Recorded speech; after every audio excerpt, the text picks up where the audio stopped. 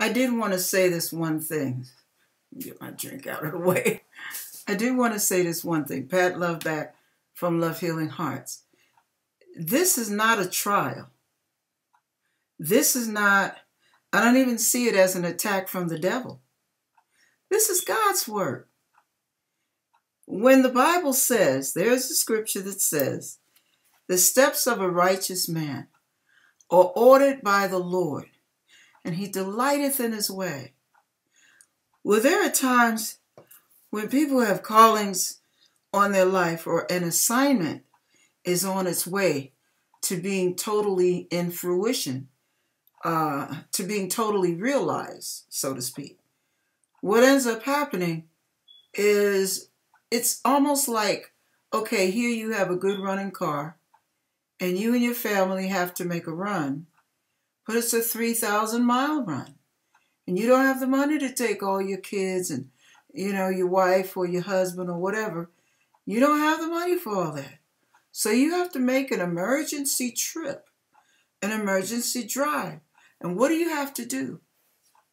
You have to get your car checked. You have to have your oil changed, all the maintenance caught up. You have to get your tires rotated or brand new tires, whatever the case may be. So when you're preparing for a trip, there are things that need to be in perfectly working order, or else you're going to have a lot of problems on a bumpy road. Hopefully you'll get there unscathed. Well, it's the same thing God does with his messengers or with his servants or anybody who works for him in the ministry, in any form of ministry. There are times when the Lord says, we need to deal with this because this is going to be a serious issue. And there are times God allows the body to go into something.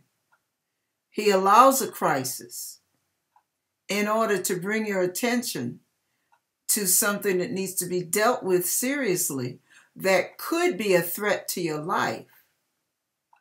Everything that's happening to me, you guys, thank God for bringing it to my attention, because God could have let me slip away in my sleep. He could have let anything crazy happen. But he has been dealing with things and bringing things out without allowing me to have one heart attack. Think about that. He has not allowed me to have a stroke. Think about that. Anything crazy could have happened with these things going on with the pneumonia, with the congestive heart failure, with the fluid, with the heartbeat going in the AFib. Anything could have happened. I'm not afraid of death, because to be absent with you guys is to be present with the Lord. That's cool to me. But my point is, it could have been a lot worse, a lot more painful, a lot more complicated. So what I see God doing to me is not only healing me, but healing me so that I'll be in better condition and prepared physically by health, being healthy and strong to serve him in the capacity of the assignment he has ahead of me. That's what God is doing. God has been faithful, and I give him all the glory because he has protected me every step of the way.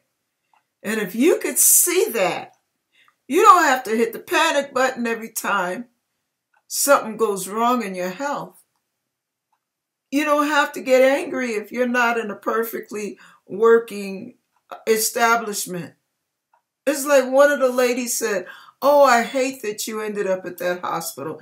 I hate that that happened. Well, I needed to be there for the right doctor to get everything lined up so much quicker.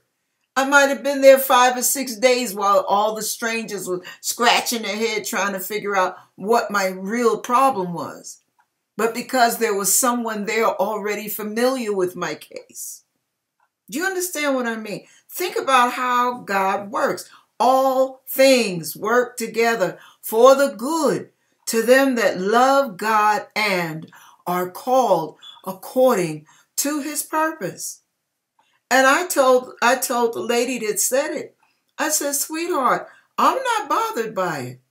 Because as far as I'm concerned, if Jesus, the Son of the living God, the Messiah himself, can be born in a doggone stable, who am I to complain? No matter where I'm being treated, I am being treated. No matter where, no matter what the surroundings look like or what's not there that should be or whatever, I'm getting better because I'm there. Because God has the right staff working on me. And my needs are being met. Whether it's on a satin bed of luxury or whether it's on a cot in the hallway. I'm getting my needs met, you guys. God is healing me. So just keep praying that God will continue to heal me, where there will be no other future problems coming up, and where I'll be fit for the Master's use. In Jesus' name, that's my prayer. Pray for me. God bless you.